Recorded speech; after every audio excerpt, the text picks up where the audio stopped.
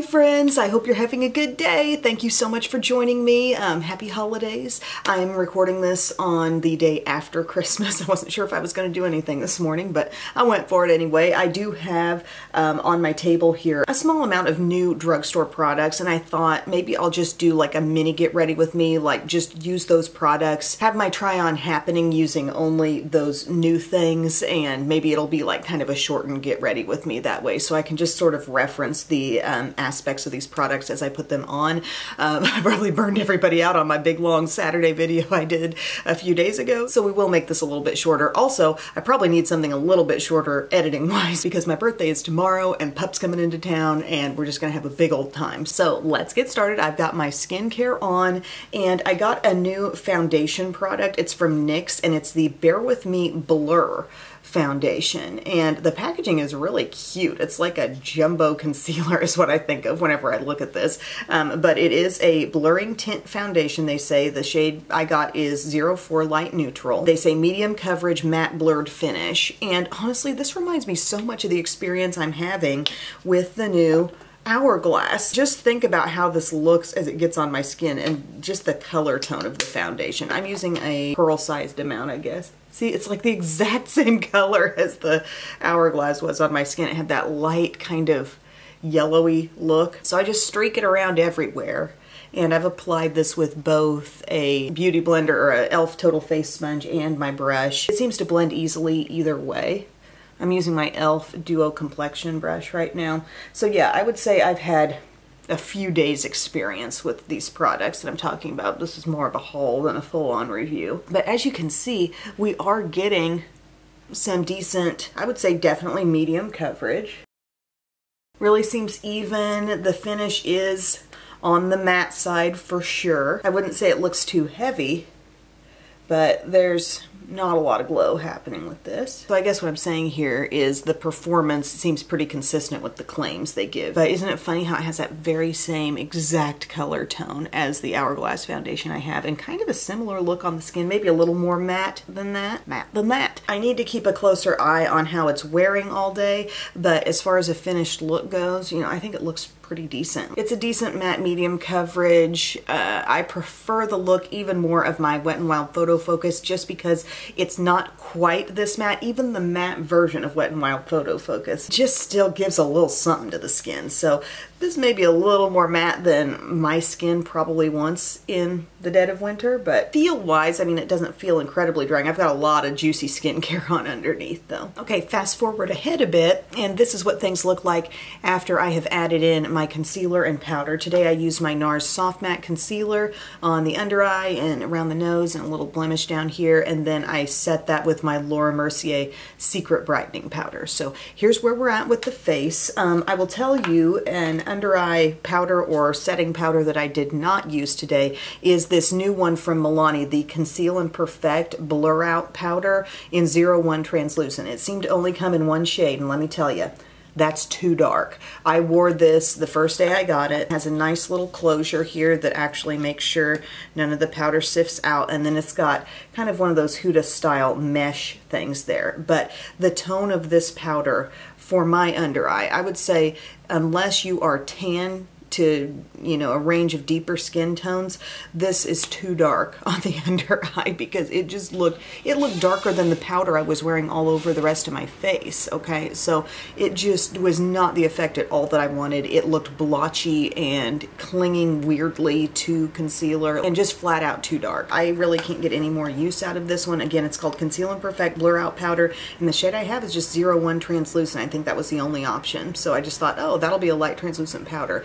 Too dark for me, but maybe workable for a tan or deeper skin tone. So now I'm going to just lightly set all over with another new powder. This would be more of an all-over powder foundation-y type powder. It says Hybrid Powder Foundation from the Maybelline Superstay line, which we love Superstay. Matte look, weightless feel, and I have this in what shade? 128. And by the way, isn't this sad? In my package, I had a couple of new little eyeshadow palettes. One was from CoverGirl, one was from Milani, and I did an Ulta order. I know I take risks when I do that, but sometimes the smaller things, like they will put in little bubble packaging, you know, like the little bubble wrap pouches, but everything was just flying free in that box. And both of those eyeshadows, not just like one shade breaking and creating a small mess inside the palette itself, both completely shattered, and it was like a bomb went off in the box. And even inside my Superstay, inside this, you can see remnants of the dark eyeshadow on that powder puff under there. I mean, just ridiculous. I was wiping things down with wet wipes. There were a few gifts in there that I was giving to Mom. Everything looked like it was about 100 years old. I was like, I tried to wipe that down the best I could, but we had an explosion. Anyway, texture of this powder. We have several good drugstore powder foundations out at the moment. This is very creamy and very smooth feeling. I have used it with a very light coverage product, and I feel like if you just see me put this over half the face, it definitely does enhance the coverage. I haven't worn it 100% alone yet, but in that sense, on that day, I'm trying to remember what the really light thing was I had underneath. But most of the coverage was coming from this, and it looked nice and really matte. Like, just look at that. I'm trying to think if it's all that much better at this point than like the CoverGirl Outlast Red Pan powder or the L'Oreal Infallible. I feel like they're all performing kind of similarly. I think Maybelline just wanted to have, you know, a horse in the race as far as this stuff goes. It really has a soft feel. It feels exactly also, and I said this when the new L'Oreal Infallible powder foundation came out and everybody was raving about it, but that stuff felt exactly like L'Oreal True Match, and so does this, really. It's just that next level softness to the powder, and it can be applied in a way that it really adds more coverage to your skin. So I would say I'm liking this so far. The tone seems good. You can just see with one quick once over on top of an existing medium coverage foundation, like, it really adds a lot, and I felt satisfied in what it added to a lighter coverage too. So to be continued on that, but so far I'm liking that powder. Okay, we're gonna move on with a new bronzer that I got. I got the e.l.f. Luminous Putty Bronzer. So they've already had out the putty bronzers. Putty line I think has been really successful for e.l.f. And I got this in the shade Seaside Shimmer. It's in the shade Seaside Shimmer. Yep, still got it. Okay, so how shimmery is this really? Well, look at it in the pan. Let's give you a look there. Can you tell the shimmer particles? Man, my hands feel dry. I need to get some Vanity Cream on there. But sheared out, I don't find the shimmer to be very visible. Like, once I take my little swatch and I blend it into my skin or blend it in on my face, I don't see a ton of shimmer. Also, I don't feel like I get super satisfied on the level of color unless I swipe it on with my finger to get enough product on and then blend it in. Like, going straight in with my brush, at least for this shade, doesn't feel like enough for me. That's the same reaction I had to the color Honey Drip in their regular version, and I'm willing to bet, yeah, Honey Drip's a little cooler than Seaside Shimmer, but yeah, that was the first one of these things I got. And then I went with a deeper shade that actually makes quite an impact, and that one's called Sun Kissed. But we'll use this, again, the way I like to make it work is just swiping it on very deliberately with my finger, because I just can't pick up enough product with the brush. This is soft and smooth, you know, it's a good texture, but it's got a little more dryness in it than the M Cosmetics So Soft sticks or even my Persona stick. So I'm going over this, and I'm not feeling like by this point it shears out so much you're not seeing any major shimmer. So if you want to try these and you're kind of scared, ooh, is it going to be too much shimmer? At least this shade, not very much shimmer at all. It's visible by the time you blend it out. Must have product status? I'm not feeling that way, but just sharing. You know, it's giving me a gentle contour here. And it is snowing again right now, you guys. Last I saw on the news, they said, oh, a little clipper system gonna bring down a little extra snow. Shouldn't be of much impact, but man, it looks like we had a lot of snow. When I looked outside and I turned on our light this morning, I was like, wow. Okay, so see, light definition, a light amount of bronziness, and you'd be hard pressed to find any shimmer. Now it is going over a lot of matte on my skin, but that I think should create a contrast here, and if there's a lot of shimmer it should be able to show on top of this very blank canvas, you know? Just saying, not seeing a lot of shimmer out of that. I'm going to continue on with a few steps and then we have a new brow product to talk about. Okay, so here's what's been added to the skin. I use my Wet n Wild Mellow Wine blush, which I love that matte beautiful blush. Wearing some Hello Halo as my highlight very lightly there. Can you see it? It's in the shade Halo Hello Goodbye. I put on my Wet n Wild.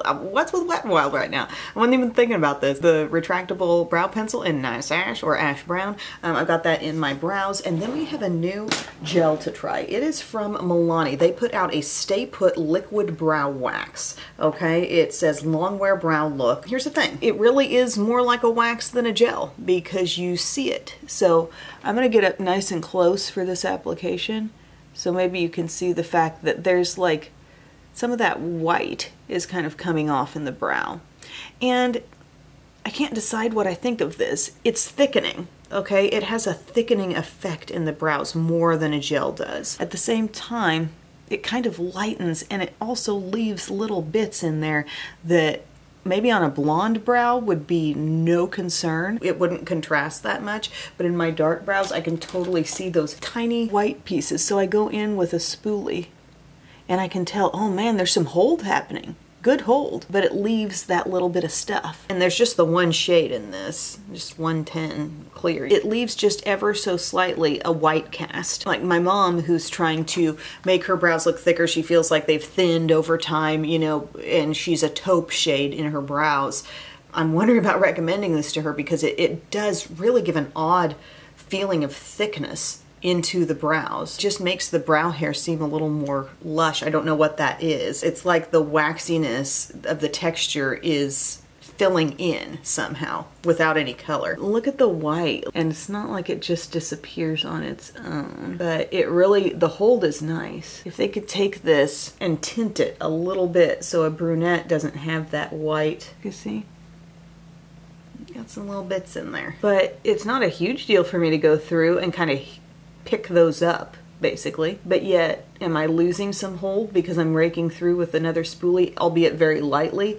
But am I taking away some of that nice waxy hold because I go through? Probably to some extent I am. But I like this product. I like the consistency. I like the hold. The waxy texture does make the brows somehow look thicker, which I don't know was even a claim here, but it does that. But if they could tint it so we don't have a white cast on brunette brows, that would be awesome. Get on here like, these aren't really gonna be reviews. This is gonna be more of a haul. Got some opinions. Okay, here's where we're at now, my friends. I put on Milani eyeshadow primer, and today I used my Too Faced Born This Way Sunset Stripped. I have a new eyeshadow palette that I got for Christmas, but I'm saving that for another time. And I do love this palette. I was reminded of how much I love the tones in here. I love the richness that this palette gets to. But I'm not gonna do any eyeliner because this is where we really got some things to discuss. I've got a lash primer, a general mascara, and also a new tubing mascara. Milani is so trying to make you think this is Thrive liquid lash extensions with that color, you know? It's like, Milani, why are you choosing turquoise randomly? None of your other makeup looks like this. But yeah, we know the connection they're trying to make us make here. But anyway, this is where, gosh, with this lash primer, I'm still really trying to figure this one out because this is the Maybelline Sky High Lash Sensational Tinted Primer. So could this be as good as Estee Lauder's Little Black Primer? That's the question. So far, I'm not sensing as much curl holding ability. Does it provide an added like thickening opportunity? Yes, I think I do see that, but I'm not sure I see quite as much separation and curl holding and just freezing on the lashes the way Little Black Primer does. But you take it out, you've got this little, you know, small tapered brush, little short rubber bristles, and I'll show you the effect this has on the lashes. I gotta look right down into that mirror. That's how you can see the entire lash from the root to the tip. So this is honestly putting way more on my lashes for a primer than I would have expected. Okay, like that bulked them up almost the way one coat of mascara does on my eyes. And it's to the point where it's really sticking some of them together. Don't want my primer doing that. So that's a bit of an issue there, but we're gonna keep it light, keep it that amount. I do like that it's black, but I just feel like I gotta keep playing with it some because I have to work with this now with other mascaras, not just like my other new one that I have here, and kind of see how things go. I do like the packaging. I like that white. I don't know why. Can we see this at all? Sorry. I mean, it's not like loading them down in a massive way, but it's putting more on than you'd expect a primer to. So there we are with just the primer on. Can you see how these are like standing up a little bit more? I feel like I'm already sinking a little bit on this side. Then I got this, which I know for it to be accurately evaluated, we need to use this without a primer. Okay, so separate topic here. I got the new L'Oreal Telescopic Lift. It's in the shade Blackest Black, and oh no, we didn't want that to happen. Actually, I'm gonna let those little smudgies dry and see if I can flake them away. It'll cause less problems for us. But we'll talk about this. Maybe next video I do, some time will pass and I'll have more chance to like try these products out. But interesting thing about this one, it's kind of coming with a CoverGirl clump crusher technique of having that flat side where there is nothing. There is nothing but just the flat bare side of that wand, the naked wand right there. And then on the other half and the sides, we have some short spikies. The back side has some incredibly short, barely visible bristles, but I would say it's not as bare as this just junk bare side. So that was a quality I really liked in CoverGirl's Clump Crusher because it let you kind of load up some product and then carry it on through. But you could kind of decide how you held the wand in order to, you know, pace the process. Okay, curl is completely dropping. Yeah, now that I'm really watching this, it's becoming evident. Let me see if I can, oh yeah, that works. We're gonna add some of this on top of the primer. We're just going to see what kind of look we can achieve. That flat side is just putting the product on and then you kind of twist as it goes up. I was never as gaga over just traditional telescopic as a lot of people were. What that primer is doing is thickening up the lashes because with the first coat now of this mascara, I do feel like my lashes are looking a lot thicker than they normally would with just an initial coat of something. So that's nice, but if you can't support the curl holding, okay, so we're like applying product or combing up through. We have a nice thick lash there really with both the steps. Just not quite as much curl as I would like because my lashes could look even bigger if the curl held better. Come over here. It's almost like we're frosting the lashes, like we're going up with a spatula of product and then we're combing it through. I don't know much about cake frosting, but sometimes you see people with this big flat like frosting tool frosting the cake and then going around with something that gives it like grooves or something, like a comey type thing that gives it a texture, a groove. That's kind of what is happening with this. Oh, the curl is so not hanging in, but I am getting thickened up lashes over here. In the days I've been wearing this combo, it has not seemed to flake off on me, so I appreciate that. Hi, Biscuit. Biscuits got shut in Bubba's room last night by me. I didn't know she got in there, and then she didn't come out for breakfast, and I swore that she'd gotten shut outside or something and was out in the snow. I was calling for her, couldn't hear her, and then finally she meowed loud enough to let me know, like, I'm up here. I even opened up the girls' room and looked in there. I didn't think for a minute she was in Bubba's room. And I thought I saw her last night before I went to bed. Sorry, I had to unload the memory card just then, but the girl has dropped. We do have some thick lashes. I'm gonna have to try to reinforce that curl a little bit because it's just not what I want it to be. Moral of the story, I'm feeling like with every time I use this, it's helping with the thickening, this primer is, but it's not helping me on the curl hold.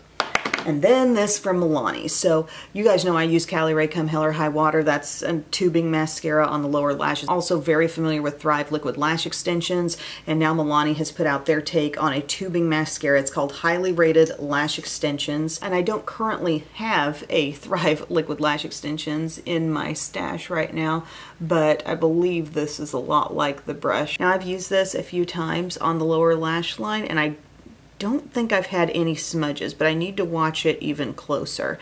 And I need to try it someday just on the upper lashes, just to see how it does in that respect too. But today, since we're trying so many things, its job is going to be the lower lash. But I know I wore this for a couple of days and did not notice any kind of smudge. So if I can make this work well for me on the lower lash line and not have to repurchase Cali Ray Come Hell or High Water, obviously that's great. So there's my lash look, you guys. I just don't know what's going on with this left eye.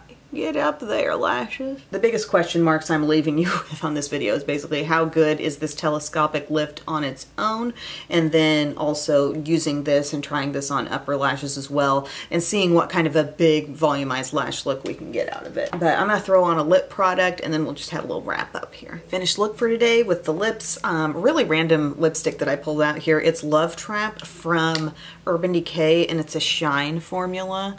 And it's really pretty. I just wanted a kind of color I felt like I hadn't been wearing a lot lately. So threw that on, and then I kind of defined my lips a little bit better with this shade of Superstay Ink Crayon in Chase Dreams. So that really well coordinated with the color of that. So that works. I like it. As far as what's on the rest of the face, let's just recap here.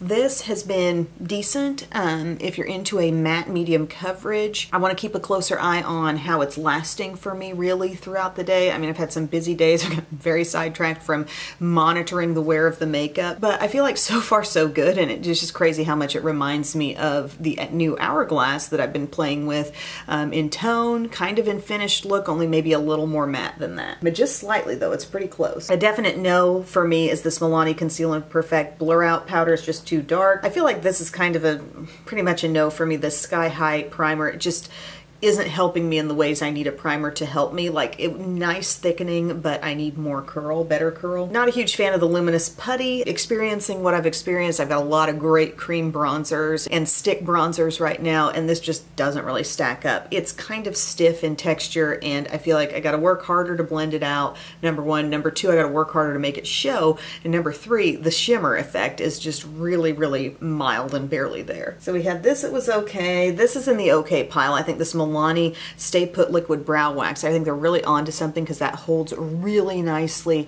and it adds a look of thickness. I think if they could just tint it a little bit for us brunette folks, that would be nice. I like this Superstay powder. I mean, it added a really perfected look to everything on the skin when worn over a coverage product, and then when worn over barely their coverage, it still does a really good job. And to be continued on these mascaras, the Telescopic Lift and the Milani. Just got to do a little more work with those to figure out where exactly we're at. And maybe, just maybe, I could use this with some other mascaras. You know, maybe this is more so the culprit on curl holding. Other than Lash Paradise, I'm let down a lot by L'Oreal mascaras like Voluminous. Voluminous drops my curl like nobody's business. If this has some voluminous formula in there, that could be partially responsible for like fighting with this. Maybe this was trying to do a good job of holding my curl and this just kind of tanked it. We'll see. But I just want to give you that little update, you guys. Thank you so much for watching. Hope you're having a great day, and I will see you again very soon. I love you.